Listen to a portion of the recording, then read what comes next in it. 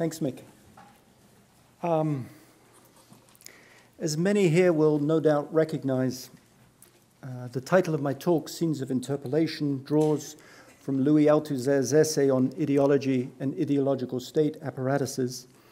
This essay, known through the abbreviation ISAs, that was written in the early months of '69, published in 1970, and available in English translation the following year.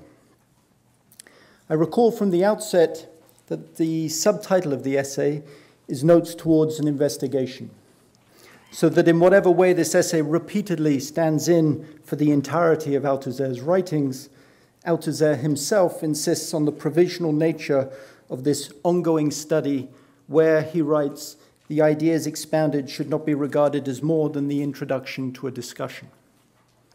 Given the permanent need within the text itself to rethink the terms of the argument, the acknowledged hesitations in the text margins and footnotes, and the ways the essay revises arguments from prior texts and becomes revised in turn, and one might ask, written in the immediate wake of the events of '68, how could it have been otherwise? The contingent, conjunctural, overdetermined condition of this essay is clearly one of its marked features. Indeed, referring to the essay in terms of ISAs tends to reproduce a conceptual or epistemological coherence that the text itself continually undermines.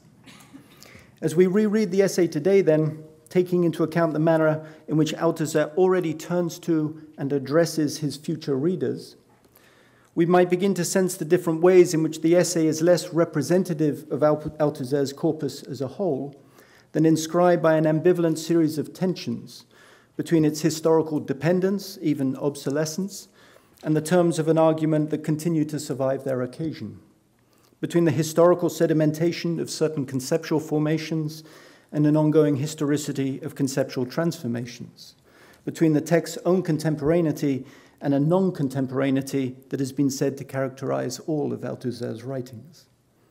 Working through these tensions, this structural ambivalence, I'll start by acknowledging then that the following paper is also written in the same spirit, Notes Towards an Investigation, an introduction to a discussion. The paper has two ambitions. The first is to ask in what ways Althusser's essay addresses the terms of argument outlined in the conference preamble, notably the ways in which in so-called critical visual art, the concepts of apparatus and dispositif, associated then with Althusser, Foucault, and Agamben, bear many structural similarities to these emerging formulations of the tableau where questions of ideology and signification are at work. Since the early '70s, Althusser's essay has no doubt played a formative role in shaping the displacement from visual arts or visual cultures to visual or critical practices, as well as in shaping the complex ways in which the visual arts and culture are coextensive with so-called ideological state apparatuses.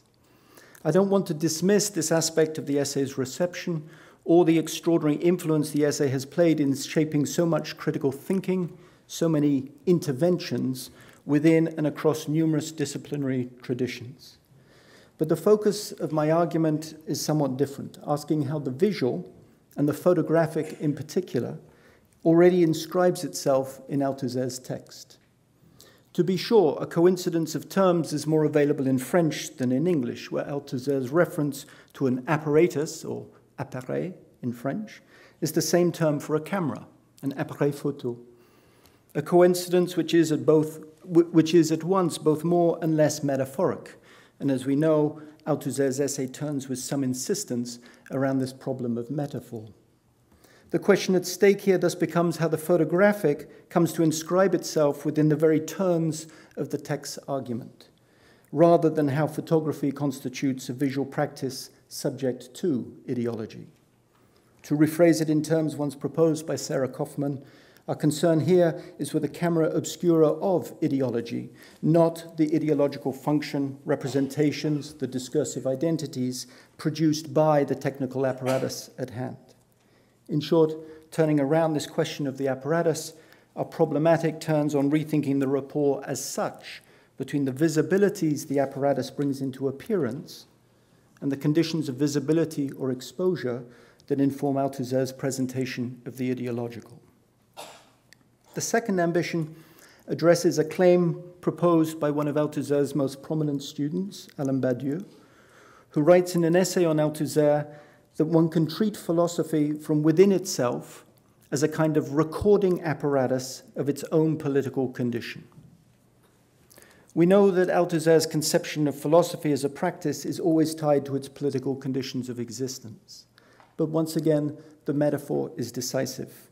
For Badiou's claim turns on thinking philosophy's political condition as inscribed by the conditions of its presentation, so that it is the very mode of philosophy's exposition, what might seem marginal, merely supplementary to the inner core of its conceptual argumentation, that is, its capacity to think itself through the iterability of the recording apparatus, that now informs its political condition.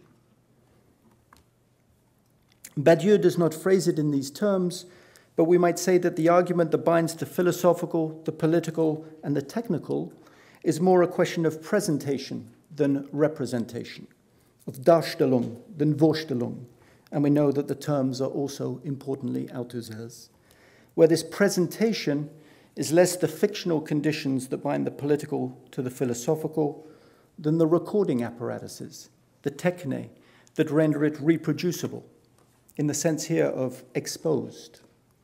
And that means that the decisive issue posed here is also indissociably a question of the subject. Not the subject that is presupposed by forms of representation, than the subject that becomes what Badiou quite simply calls an enigma. In fact, when he comes to address one of the still, I think, most challenging aspects of Althusser's thinking, again it is to this question of the apparatus that Badiou turns. It's towards this enigma of subjectivity without a subject, as the intra-philosophical mark of politics, he writes, that the whole of what might be termed Althusser's topographical framework is directed. The English translation of l'appareillage topique as topographical framework seems useful, even as it tends to efface the references to Freud and Althusser's reading of psychoanalysis implicit in the original. The French topique translates what in English is usually termed levels, as in the differentiation of the psychic apparatus into conscious, preconscious, and subconscious levels. However, the topographical presented here is posed, I think, less in terms of levels and more as an appareillage, which we might term, which then suggests less the device ordered and structured into different levels than what we might term the spatializing turns of the becoming apparatus, which also then implies less the temporality or narrative of a linear or causal process, and more the spacing, the structuring of the apparatus in terms of an installing or an emplacing, an inframing or a setup. So that what finally is in play here is the thought of a subjectivity without subject as being set up. But we're getting ahead of ourselves. My apologies to those who are already familiar with the essay, but let me recall in very schematic way the broader terms of Althusser's argument. First, the primary question at stake here concerns how to account for the reproduction of the conditions of production. For if we acknowledge that no production is possible which does not allow for the reproduction of the conditions of production, then it follows, he says, that every social formation must reproduce the conditions of its production at the same time as it produces, and in order to be able to produce. The question therefore becomes not only how, but where labor is reproduced, especially since the reproduction of labor skills is increasingly displaced outside the very sites of production. At the same time, the reproduction of labor power requires not only the reproduction of skills, but also the reproduction of the submission, he says, to the rules of the established order, the ruling ideology. More pertinently, Althusser argues that the problem is not simply the subjection to an ideology, but the reproduction of this subjection. In fact, we'll notice in parenthesis that the essay is framed from the beginning by the conditions in which a given phenomena is not simply produced, but reproduced. So that when Althusser writes that the ultimate condition of production is therefore the reproduction of the conditions of production, what the essay attests to in its argumentation is how reproducibility is constitutive of that phenomenon, inscribed in and as its originary displacement, not simply an extraneous or subsequent modification. Secondly, the reproducibility of the conditions of production cannot be dissociated from what he calls the theoretical apparatus that composes the rapport between the infamous infrastructure and superstructure. The latter composed, he says, of two levels or instances, the political, legal, and the different religious, ethical, and political ideologies. It's this rapport between the infra and superstructure that Althusser addresses through the metaphor of a topography, and it's through this metaphor that the exchange between these so-called levels comes to be articulated. Thirdly, Althusser rethinks this topography in order to rethink the question of the state within the Marxist tradition, notably the rapport between the so-called repressive state apparatus and then the ideological state apparatus. If the former shows the state as a machine of repression, where the state administration, army, police, courts, etc., are recognized in relation to questions of power, violence, and sites of contestation and struggle, then the latter takes up a previous initiative by Gramsci, which Althusser then reintroduces through the concept of ideological state apparatus. I shall call ISAs, he says, a certain number of realities which present themselves to the immediate observer in the form of distinct and specialized institutions. Thus, schools, churches, factories, communications, and other apparatuses teach forms of know-how, rules, techniques, skills, rituals that all ensure subjection, he says, to the ruling ideology. So, elucidating the practices of ideology becomes the central task of the essay. It's not the system of ideas and representations which dominate the mind of a single man or a group. It's not an illusion. It's not a question of alienation. Rather, drawing from Jacques Lacan, ideology for Althusser represents, famously, the imaginary relationship of individuals to their real conditions of existence. So that what is represented in ideology is not the system of the real relationships which govern the existence of individuals, but the imaginary relation of those individuals to the real relations in which they live. Furthermore, the conditions informing this imaginary relationship cannot be dissociated from the material existence, the very practices of an ideological apparatus, so that it is the apparatus that provides ideology with its materiality. At once multiple, distinct, and relatively autonomous, these apparatuses become for Althusser both the stake and the site of conflict. The site, he says, where the resistance of the exploited is able to find means and occasions to express itself there. I'm not going to rehearse the numerous commentaries and critiques that the essay has solicited since the early 70s. As concerns us here today, arguably the most important transition occurs between the concept of apparatus, in Althusser's sense, and the concept of the dispositif. It's in this sense that we will refrain from translating dispositif as apparatus, as quite often happens in English. As the conference preamble suggests, the writings of Michel Foucault then become pivotal for understanding this transition, already determined, no doubt, by Foucault's close proximity to Althusser and his circle. To be sure, whatever the debts to his former teacher and colleague, Foucault's thinking is characterized by a markedly ambivalent rapport with the very critical traditions, both Marxism and psychoanalysis, that subtend Althusser's thinking. Nevertheless, the conceptual proximity of their writings turns in large part on the ways in which Althusser's references to different ISAs open toward Foucault's early emphasis on prisons and schools, barracks, factories, etc., so that we might begin to outline a displacement from repressive and ideological state apparatuses to the intersections between knowledge and power that inform the different dispositif of discipline, security, and governmentality. A displacement, then, where emphasis on dispositif opens towards, for Foucault, a more heterogeneous ensemble of discourses and institutions of the said and the unsaid than, of course, anything that can be found in Althusser. The displacement from apparatus in Althusser's use of the term to Foucault's dispositif then corresponds to a displacement from language and ideology to discourse and scenes of discursive enunciation, from emphasis on the state to the more complex entanglements between sovereignty, territory, population, biopolitics, from ideological subjectification to the numerous techniques of the self that are inscribed in the body. In his essay on Foucault, then, What is a Dispositif?, Deleuze argues that what Foucault opens up in his writings is indeed, he says, a new tableau. Hence, Foucault's writings are said to enact a transition from structural conceptions to serial conceptions, from notions of formation to thresholds and diagrams that are more fluid and transversal than structural, from structural causality and overdetermination to more fluid assemblages of thought. In short, a series of displacements that inform the movement. Others have called it somewhat of a mistranslation, from apparatus to dispositif to agencement or assemblage, which then further inform the transition from repressive and ideological state apparatuses through Foucault's disciplinary society to the dispositif that inform what Deleuze now phrases as societies of control.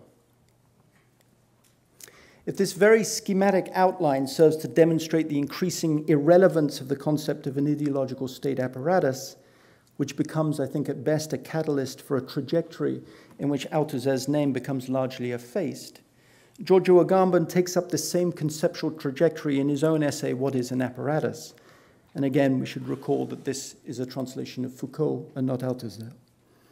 Following Foucault, then, he argues that a dispositif is understood as anything that has in some way the capacity to capture, orient, determine, intercept, model, control, or secure the gestures, the behaviors, the opinions, the discourses of living beings.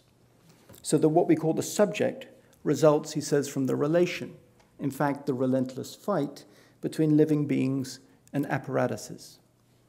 Indeed, while dispositif for Agamben are rooted in the very process of humanization, the multiple processes of subjectification, he says, are now coterminous with the massive accumulation and proliferation of dispositif in what he calls the extreme phase of capitalist development in which we live. In order to think, then, these processes of subjectification further, Agamben argues that it is Foucault who has demonstrated how, at least in a disciplinary society, dispositif aim to create, through practices, discourses, bodies of knowledge, docile, yet free bodies that assume their identity and their freedom as subjects in the very process of their desubjectification. The dispositif, then, is first of all a machine that produces subjectifications, and only as such is it also a machine of governance. As Agamben cautions us, however, while this may produce the impression that in our time the category of subjectivity is wavering and losing its consistency, what remains at stake here is not an erasure or an overcoming, but rather, he says, a dissemination that pushes to the extreme the masquerade that has always accompanied every personal identity. In fact, in the current phase of capitalism, he writes, dispositif no longer act as much through the production of a subject as through the processes of what can be called desubjectification, so that even if a desubjectifying moment is present in all forms of subjectification, what we are witnessing nowadays, he says, is that processes of subjectification, processes of desubjectification seem to become reciprocally indifferent. As he argues, these processes do not give rise to the recomposition of a new subject except in larval or, as he says, spectral form. The task thus becomes how to make these dispositifs ungovernable, common, a restitution of common use of what has been captured and separated. These displacements, then, operative across all these writings, coincide with the virtual effacement of Althusser's name.